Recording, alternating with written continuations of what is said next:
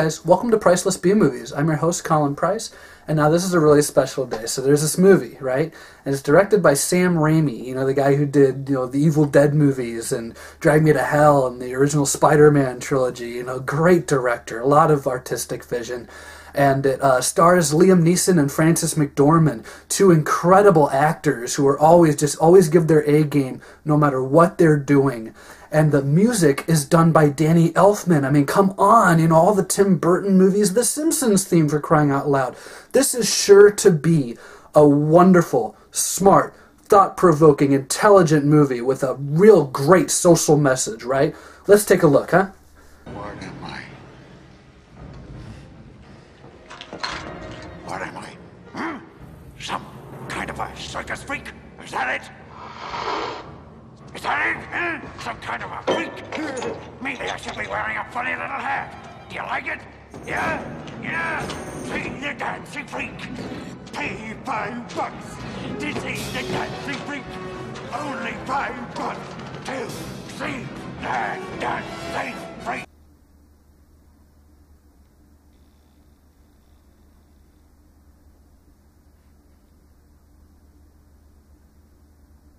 The fuck? Darkman. Darkman, as I said, stars Liam Neeson. He's a scientist. He's a very smart guy. He's very good, kind of a nerd. And he's working on this kind of synthetic skin that can be used on burn victims. Basically, if you've had so much burnt off of you, you can put the stuff on, almost like latex, and it'll work. It'll basically give you a face again, which is a great idea, except he cannot figure out how to make this stuff last for more than, I think, something like 90 minutes before it just breaks down and melts off. So he's just going crazy trying to figure out how to make this synthetic skin work. And at the same time, there's a group of criminals led by Larry Drake, the guy from Dr. Giggles. And this gang, they think that Liam Neeson has something they want, and they break into his lab and they fuck him up and they blow up the lab, and Liam Neeson survives, but he survives with only like a good 26% of his face still on. It's a pretty gruesome kind of Freddy Krueger-ish sight now that they're done with him. Thank God, though, that he, happened to be working on synthetic skin for burn victims, right? Except he still can't get past that 90-minute mark.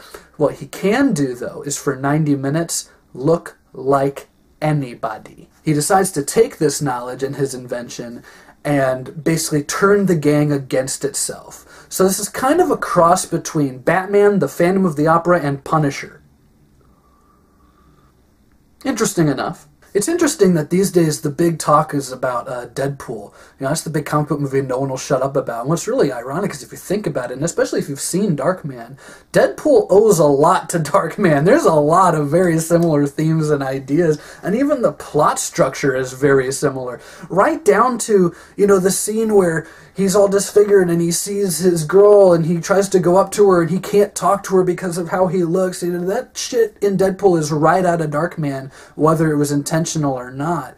And the thing about Darkman that I love is, at least to the best of my knowledge, it was an original character, an original movie. This wasn't based on anything. This wasn't a book or a comic or a cartoon or anything before it was a movie, and I think that kind of separates it from other superhero stories. Liam Neeson is incredible in this movie because he has to play so many emotions. And the thing about Darkman, once he's disfigured, it also kind of affects his mind. And, he goes kind of crazy in a couple of scenes, as you saw at the beginning of this review. But Liam Neeson plays this stuff so well, you really believe this guy's out of his mind. You really believe that as much as you want to root for him and as much as you want him to get back these people, that he's not exactly okay himself, like that he understands that getting revenge is not going to help him. He just does it because he feels it's something he has to do. Equally as impressive as Frances McDormand, although in this movie, unlike a lot of movies she did prior and after this one,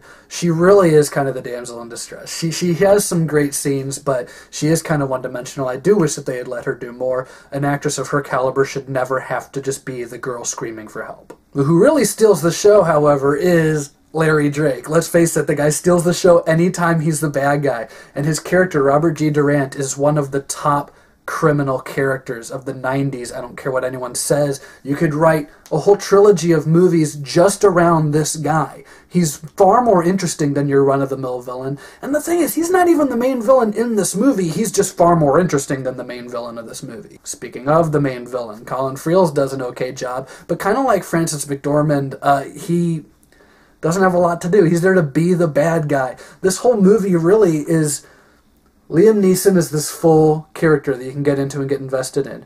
Larry Drake is his nemesis, his personal nemesis, and you can't really feel, that level of intensity between Liam Neeson and Colin Friels, because even though Colin Friels is the main bad guy, they don't know each other until the very end of this movie. It seems like a much more personal conflict between Darkman and between Durant. So I really do feel like the movie almost didn't even need Colin Friels. It almost didn't need that character. I'm glad that he's in it, and the film ends with this great fight between Liam Neeson and Colin Friels at this construction site, and it's fantastic to watch, especially with the budget they had and the fact that this was the early 90s, but you don't really need him. Ted Raimi, Sam's little brother, and Nicholas Worth both also do very well. They're two members of the gang. They're the only two members of the gang other than Larry Drake that I feel are worth mentioning.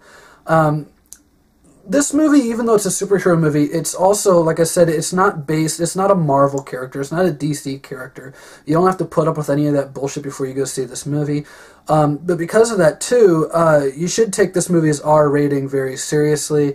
This is a very intense, very violent movie. This is one of those movies where after the first scene, where Larry Drake and his men shoot up a warehouse, grab this one guy, and Larry Drake starts cutting his fingers off with a cigar cutter. That's the first scene in this movie, and it really sets up the tone of this movie very well. This is an action movie. There's a lot of fun to be had with it, but it's a violent movie, and you should know that before going in. This is nothing to show your children. Look, I'm just going to come out and say it. I love Darkman. This is one of those movies that I saw a long time ago, and I've seen many, many times since then.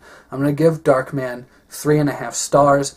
It's not quite up there at a 4-star level. There are some faults in the effects, and some of the dubbing here and there doesn't really work.